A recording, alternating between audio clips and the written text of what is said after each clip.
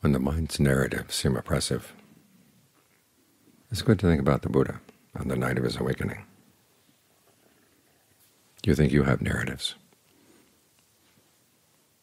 First knowledge he gained was many, many, many narratives, many, many lifetimes.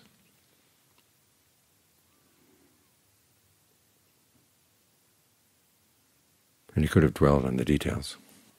But seeing the huge number,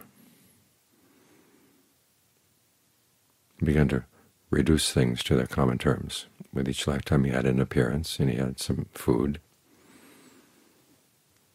and he had this or that experience of pleasure or pain, and then he died. That's it. Eating, pleasure, pain, die. Then you come back again for more eating, pleasure, pain, die. But his appearances and his pleasures and pains varied from life to life quite radically, from the very high levels of heaven down to the lower levels of hell. And so how did he solve that problem? One, the problem of figuring out why there was such a variety, and two, how to get out of it. He thought of all beings, the whole cosmos.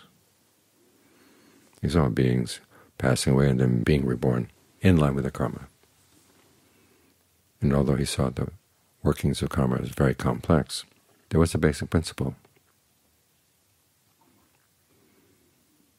You act on skillful intentions, there's going to be a good destination. You act on unskillful intentions, there's going to be a bad destination. Now, these can mix in various ways. So sometimes they cancel each other out, sometimes one takes charge over another. But still there's a pattern, and he saw the pattern by enlarging his mind.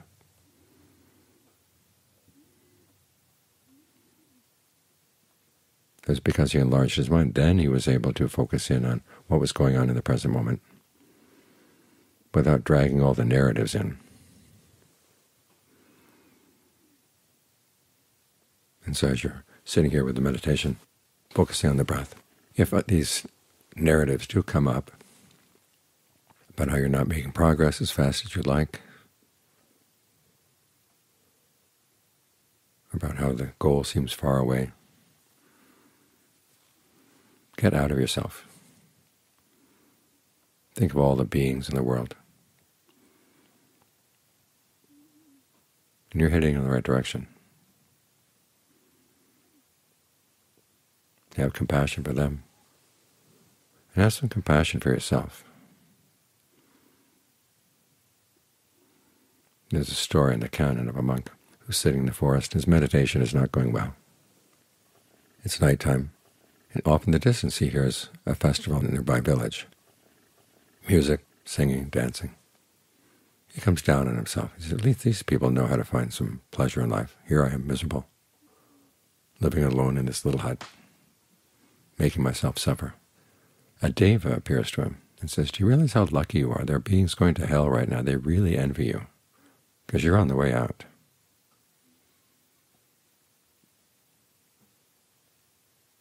So again, you have to get out of your echo chamber inside by thinking of other beings. There's a passage we repeat again and again about being subject to aging, illness, and death, separation, and we have karma. We're the owners of our karma. To whatever we do, for good or for evil, to that we will fall heir. That reflection, the Buddha says, should make you more heedful. But then he expands the reflection. All beings everywhere are subject to aging, illness, and death. They're the owners of their actions. That, he says, gives rise to a different emotion. It's enough to get you on the path. In other words, some samvega. You realize how big the issue is. And now, no matter where you might go in the universe, whatever way you might be reborn, it's all the same sort of thing again and again. So you want to get out. This is why in the description of right mindfulness, the Buddha talks about being aware of body in and of itself, etc., feelings, mind states, mental qualities, both inside and out. Now, if you think of mindfulness as meaning awareness, you wonder how you're going to be aware of somebody else's breath, or how aware of their greed, aversion, or delusion, or their feelings of pleasure and pain. But that's not what mindfulness means. It means keeping something in mind. And here the reflection is, whatever you're experiencing now, there are other beings experiencing the same sort of thing.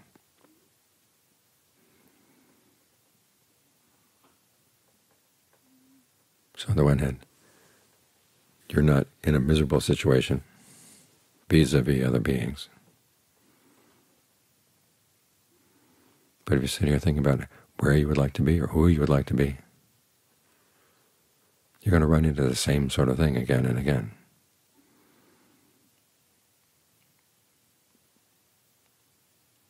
Here you're on a path that leads to a goal where there is no where. There is no location. And there's no identity that you take on. In other words, it's totally unlimited, even free of the limitations of things that basic.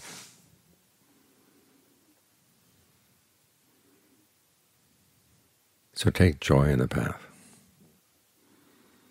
And as for the voices that come in about this, that, or the other person, or this, that, or the other event, try to get them in a larger perspective. You've been through worse. You've been through better. But if the better were really all that good, then it wouldn't lead to worse again.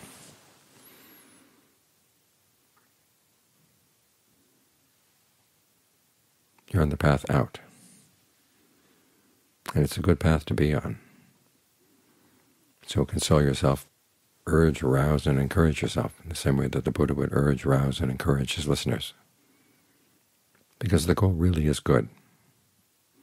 Sometimes it sounds something like an absence of things. And it is absent, but it's absent of a lot of undesirable things. But there's a lot positive about it as well.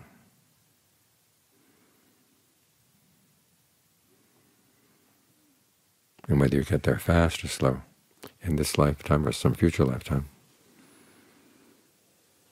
the important thing is that you stay on the path. This is one of the reasons why we develop mindfulness, is so we don't change our minds. We do have this problem. The mind is so quick to change direction. You can't say that it's innately good or innately bad, but it is innately changeable. But even that innateness is something that can be trained and tamed, brought under control. So you develop mindfulness, alertness, so you can catch yourself in time.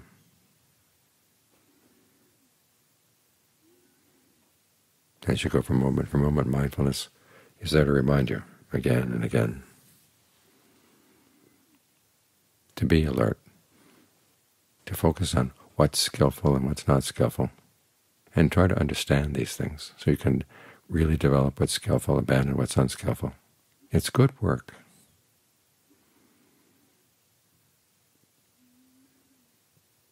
And you're learning the skills that are needed. So again, think of the Buddha.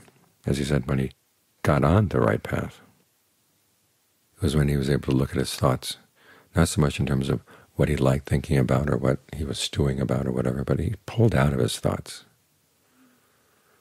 and looked at them as causal processes. Where does this thought come from?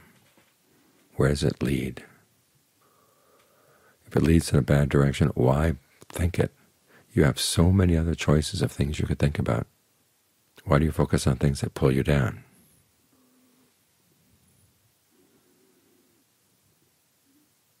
Focus on things that are uplifting. It's the point that Ajahn Suwat liked to make a lot, that we do have the power to choose where we're focused, what we take as our object, or in the Pali idiom, what we take as our support. If you're going to take as your support something that's really rickety and miserable, why? It's an old habit. But habits can be changed. A lot of us are in our particular worlds, with our particular identities, and there's a certain resistance. this is who I am, this is the world in which I live, I don't want to change it. It's like that woman who came here one time,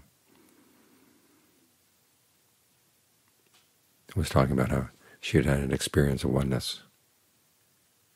And then she turned to me and said, I don't want you to take that away from me. I said, I have no desire to take it away from you, but I just want you to know there's something better. And it's only when you see the drawbacks of what you think is really good, that's when you're open to what's something better. But then again, there are many times when even when you see the drawbacks, you just can't let go. Like that poor man in the sutta who has a little house. It's not the best sort of house. An ugly wife, an ugly bed to sleep on, an uncomfortable bed to sleep on, an ugly little pot with just a few pumpkin seeds. But he can't let it go. And part of it is an unwillingness to leave what you already have for fear that you'll have nothing. And the other is a lack of imagination. So imagination can be used on the path, and its important use is thinking about not just yourself, but all beings, so you can get out of yourself and see that there are alternatives, there are other possibilities, other ways of thinking. And there are many other ways of thinking that are really good. So they're available to you, they're possible. So why choose something that's not?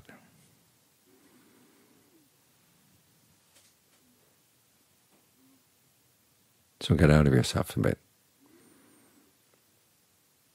Ventilate your mind.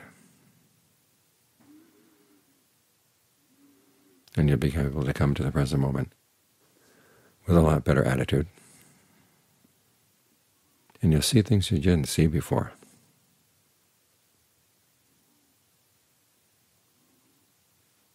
Things that really can be liberating. So look for them. They're there.